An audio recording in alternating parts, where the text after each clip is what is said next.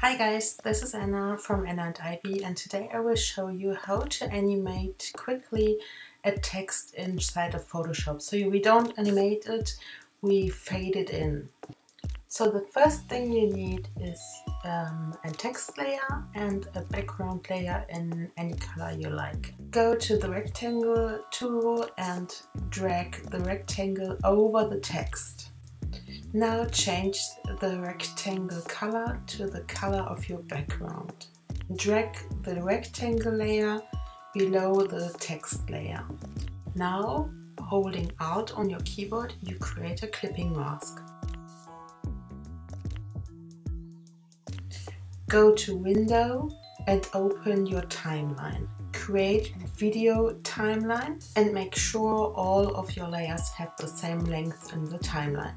So the next step is to choose in your layer section the rectangle, go to Filter, Blur, Gaussian Blur. Convert the rectangle layer to a smart object, blur it, and with a double click on your smart object filter on the Gaussian blur you can adjust it afterwards to the blur you like to.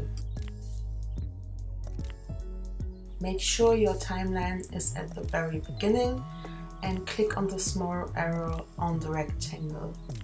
Click on the small watch next to the transform option, and there you can make your very first keyframe.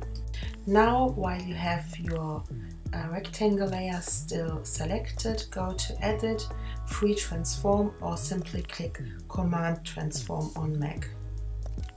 Drag your rectangle to the very left so we cannot see the font anymore. Press Enter on your keyboard to leave the transformation mode. Now go a bit further on your timeline, 2 or 3 seconds depending on how fast you want your font or text be visible, and then go to Edit and Free Transform or Command T on your keyboard.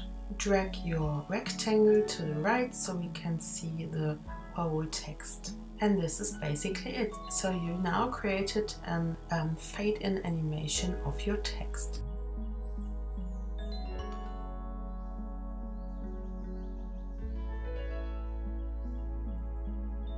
Go to File, Export Render Video, and make sure your size is set to document size. That's it. Now you can render your video.